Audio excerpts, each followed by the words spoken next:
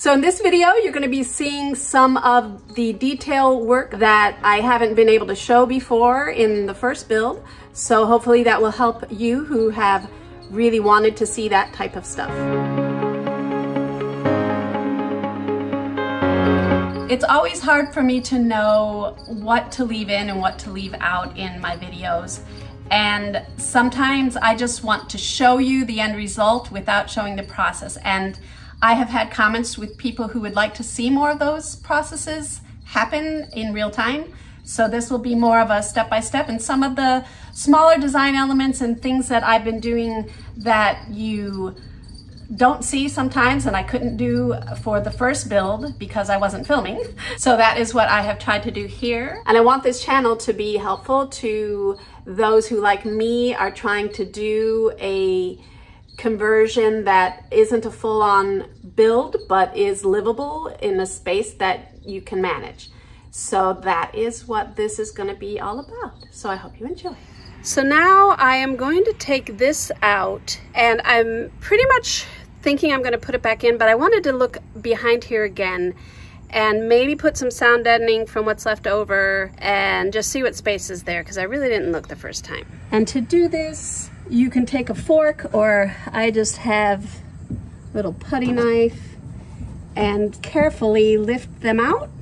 They usually just snap and come out. That's why a fork sometimes is better, because it'll keep it from snapping off completely. The first two came there. Okay, so it just does that. This is what they look like.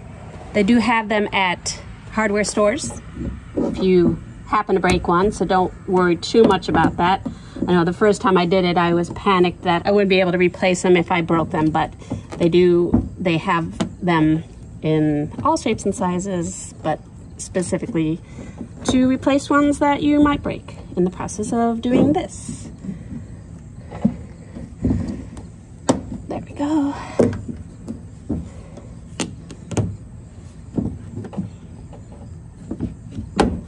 Go. One more. This one's giving me trouble. Oh, so and then this is all I did. I just glued the fabric onto this little piece of plywood that they had. But I think I was worried about the wiring back here and interfering with anything here. But I think now I'm just going to stick a few sound deadening things on there. So I'll just do this.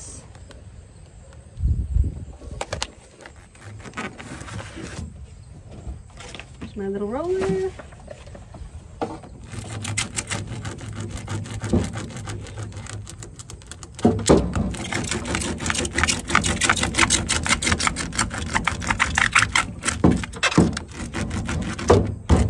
And as a sound deadener, you don't need to have it lining every little inch of it. It just needs to be enough to deaden the sound. No real precision or anything is needed here. Oops, except to maybe cut that correctly. See, this is what happens when you're talking and trying to do this at the same time. There, see?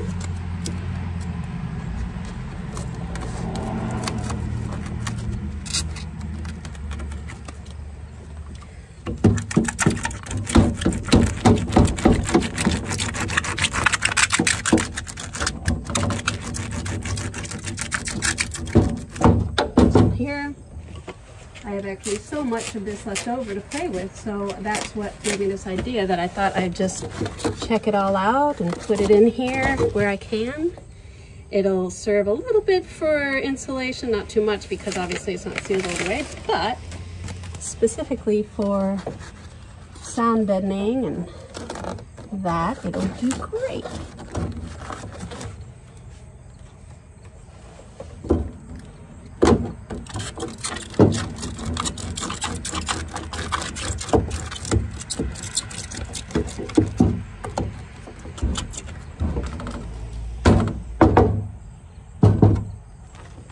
And my van is not that noisy, actually. There are the noises that comes from just things rattling from the shelves and things inside my shelves. So as a vehicle itself, it's pretty good.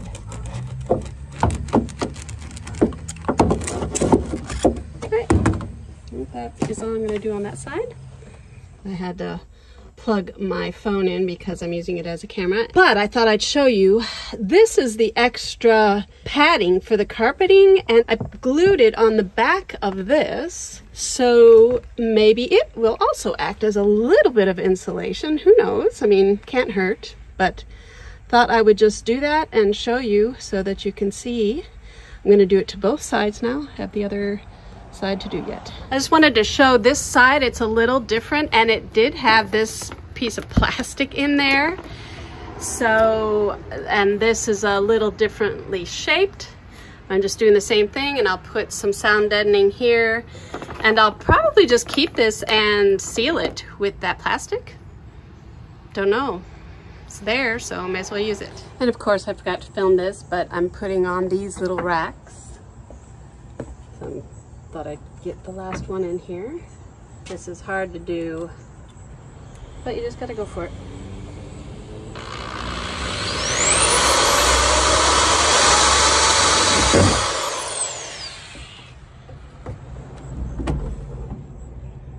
Good. Nice. And I wanted you to see here that in order to put the balsa wood in, you just slide it in. There we go. And it goes in. And just sometimes it takes a little bit of jimmying back and forth to go like this. And this one can go down a little bit maybe. But that is how we do that. These are just IKEA spice shelves. This is more just oil that spilled. I had some castor oil that was there, and just over time the wear and tear. So I just got some new ones because I like them so much, and it's very easy to assemble. It gives you everything that you need right in this little pack. Yeah, you start by putting this into here. Easy. And they fit quite snugly, which is good. Okay. Right here, in the center hole, which is the bigger hole. Then these go in here. And then these go into these 4 spots right here.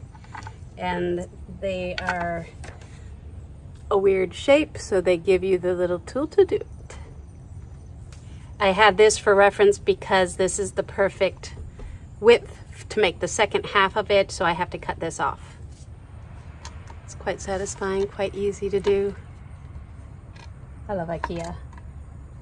And especially for a simple build, it's the way to go because it's made for small spaces, and they're pretty inexpensive and mainly well made to be a little bit durable. Some of the things that I've gotten I had in my SUV too, so they've lasted for over 3 years. So for being cheap, or inexpensive I should say, because they're actually pretty well made. Light wood, so light in color, but light as in not so heavy, and durable. So, and if things go wrong, you just get another set, and it's $6 or something like that, $12 for the pair. So I just cut this piece to the right size, sanded it down. This is the end that is going to be attached here. And then this will be here. And then just glue it together.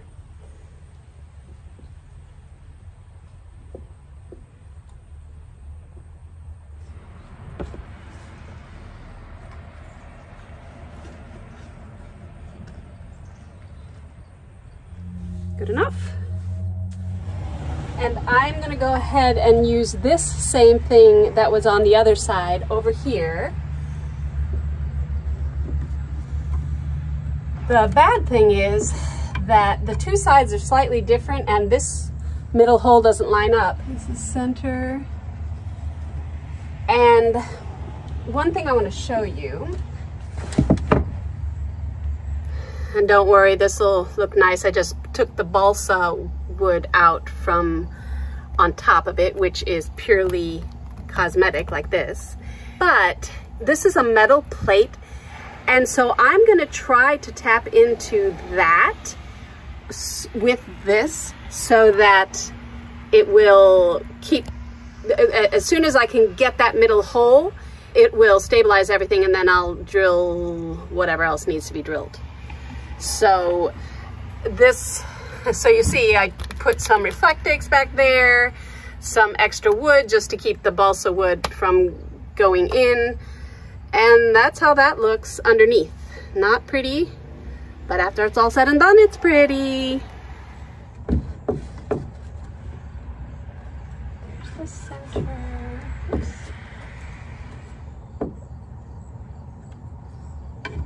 Down all the way, yes. So I'm gonna mark this. And then I'm gonna bring it out, because once it goes down all the way, it's actually resting on this down here, so it makes it more solid. But I'll get it out and show you what it is. It's just a little weird piece of metal. I got it in, so I should be able to get it out. There. So this is what this looks like. So now I'll find the center, which is here, and then this was down to this mark, so the hole will be right here, and I can pre-drill that hole. So I think you can see ever so slightly, this is the hole that I need to go, and these I'll figure out some way to hide it. I'm not too worried about that. But that hole is the one that I need to go through. And sorry about the angles and everything, but I'm trying to move the camera as little possible so I can get some work done. It's really hard to film and do this at the same time.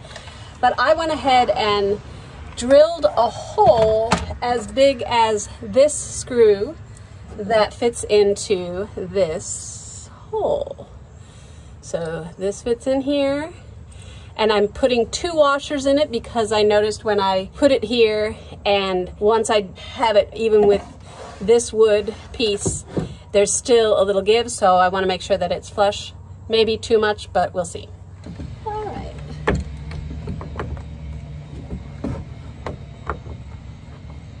Maybe I can't do that. Not. Should be able to do this. Just goes in, yeah, okay, there we go. And then slide it down, get in there. Why is that not going? Oh, I know. All right, so I do have to screw it in a little bit more because I think it's getting caught up on, yeah, I can't go in more until I screw it in more, so. This will go nice and easy, because I can only do little rotations at a time, obviously. Wow, this is going to be hard. All right, I know what I gotta do. I gotta take this bar off. Hold on a second. All right, so here we go. I always stick these in my pockets so I don't lose it. I saw an Instagram post the other day that said, we will never know how many people still say in their heads, lefty-loosey, righty-tighty. And I do it all the time. So now, let's get this off. Uh-oh, I might have glued it. I did. All right. Plan B. Plan C, D, E, F. Is it really? Oh, there. Okay. Where was it? Oh, where's my little friend? Okay. So now I will be able to do this. Much easier. Still not knowing why that doesn't go in.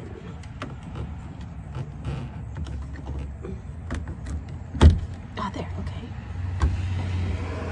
Oh, that's why, because it was on the wrong one. There we go. There we go. All right, helps to have it be in the right place. So there we are. We're actually now on it. Man, see how tight this is already, and I haven't even all the way screwed it in. So this is now in place where it should be, and hopefully it just goes back there more as I do this. Oh, wonderful, wonderful, wonderful. There. And so it hit the side of the end probably, but this all helps it from, it's a flat screw, so it's not going to go through, and this baby is tight on there now. So, and I like it just because it hides all this without having to do anything with this. Yay! And I'll just put these back on. And if you really want to see it, I don't know sometimes what to show you guys. Some of you say that you like to see the step-by-step. I feel like it's boring, but I do want you to have enough information, because that is why I'm doing it. I want you to see the process. And there it is. So these are really easy always. But there you have it. And then I'll have to do something aesthetically. I mean, even maybe wood filler for that. And then this is the little piece of balsa wood that goes right here. So I will just go ahead and glue that back on. Whoa, that's odd. I don't even think this needs to be on there, to tell the truth, but I don't know why. Oh, I know I had it so that the glue would stick better. So this will just go back on there to make it aesthetically pleasing. I am just having this is a magnet, so it's sticking and holding that in place while it dries. I just realized that I never had to deal with this because this used to be behind the cabinet, and it holds the wires for the speaker that used to be hung up here, and I just close those off and I don't use them. I have a Bluetooth, so I just use that speaker for my car. Old school, doesn't have any bells or whistles anyway. The stereo would probably be really bad. So I think I will go ahead and put some sound deadening here. Maybe, yeah, it'll help insulate this a little bit. I don't want to put the silver here just aesthetically, unless maybe I do it and put some fabric there. Maybe. So I got the sound deadening piece that will probably fit back there.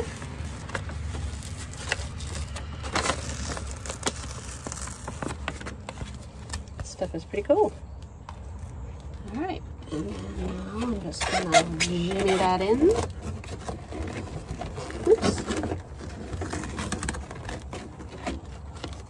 Yeah, cool. All right. And then I gotta get the little handy dandy roller. Bumping my head.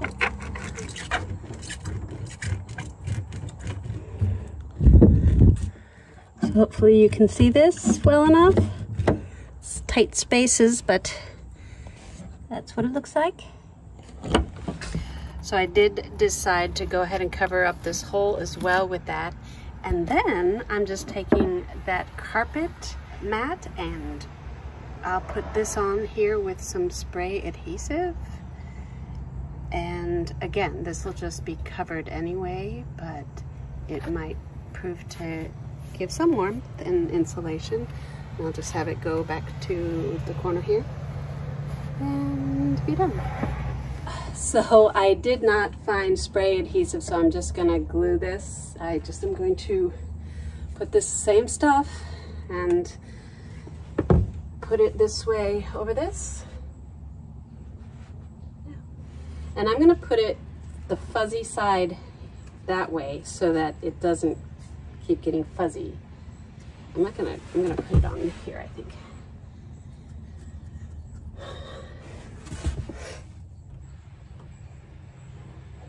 I'm gonna get the prettier end up.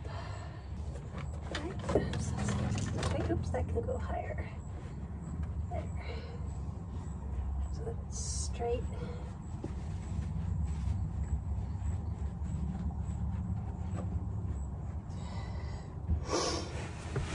And maybe I'll get some, I don't know, do they have fabric tape? I don't know. That would be good to put on the edge around there. But yeah, I think everything is coming together. I'm starting to put some stuff out. Got the gang all here.